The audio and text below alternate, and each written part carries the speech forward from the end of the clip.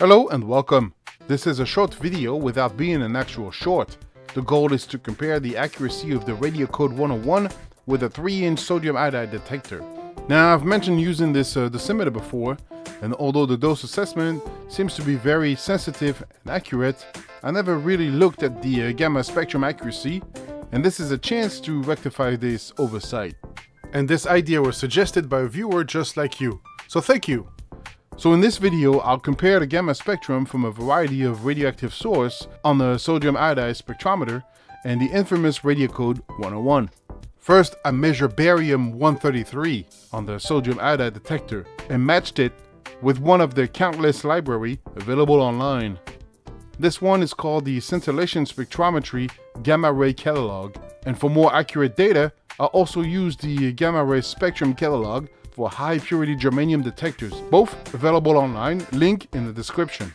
After calibration, the main peaks are fairly close to the reported value, and I use a quadratic calibration that seems to work well from low to high energy gamma. Cobalt 60 with its two peaks at 1173 keV and 1332 for the high end, and Americium 241 at 59 keV for the low end. Polonium 210 is a well-known powerful alpha source, but it also has a discrete gamma at 803 keV, clearly visible here. For a more complex spectrum, let's look at radium 226. All of the decay daughters are visible, mainly from bismuth 214. Matching this with a uranium ore is an easy task. The only difference in the spectrum is the uranium line. Now, the Radiacode comes with a factory pre-calibrated set of value for the spectrum energy calibration, and this may or may not be accurate. By matching the known energy peak with the energy given by the instrument, you can tinker with the A value here in the setting to get a better match. And if you screw up, you can always reset to factory default. I change mine to this value, which seems to be somewhat close to the actual energy line. The software highlights the main peak to help you find specific isotope easily and line up your spectrum, which can be helpful with this low resolution. Keep in mind that a small change in low energy equals to a far bigger change in higher energy. As mentioned before, the small size of the detector inhibits the resolution, while at the same time, the cesium iodide density allows for greater stopping power and therefore better efficiency. In short, you'll register more gamma interaction with the detector, but get less energy separation. Although the calibration can be readjusted for a better fit, the small size of the detector can also be detrimental in another way. Scintillation crystals are temperature sensitive. The visible light production from valence electron happens in two stages, and the thermal vibration of the lattice interferes with this process. A larger detector would be less prone to rapid temperature changes.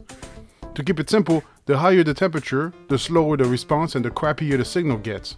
If you're thinking about keeping your detector in liquid nitrogen, it has been done successfully before. I'll leave a couple of papers in the description if you're interested and want to learn more. Although it works, it is not commonly done outside of coincidence detection, and since high purity germanium can achieve better resolution, cooling a scintillation detector is a bit pointless, since the whole point of using a scintillation detector is to operate at room temperature. Now let me bring your attention back to the polonium. These two sources taped together had a total activity of 1 millicurie in late May 2022, and they are approaching the first half-life, and they are now close to the 250 microcurie each. I introduced a thin sheet of beryllium to make this little nuclear sandwich. Now looking at the spectrum of polonium again, and this peak show up above 2 MeV.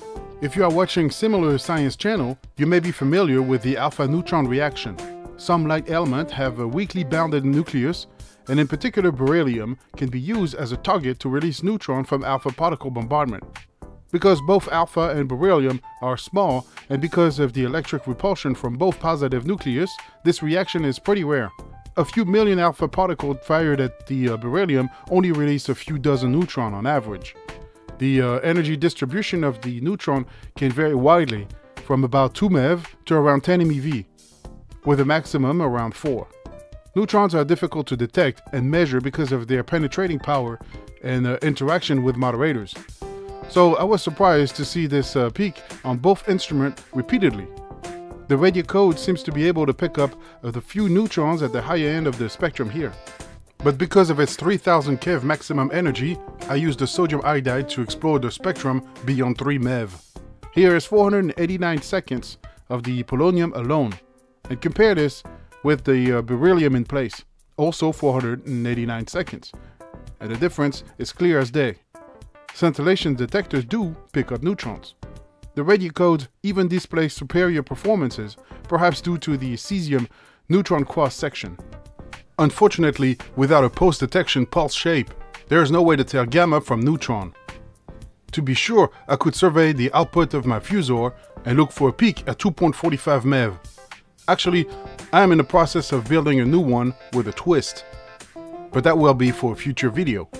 For now, the Radiacode is one of my favorite radiation detection and monitoring device, and despite a few drawbacks, I would still recommend it to any science enthusiast.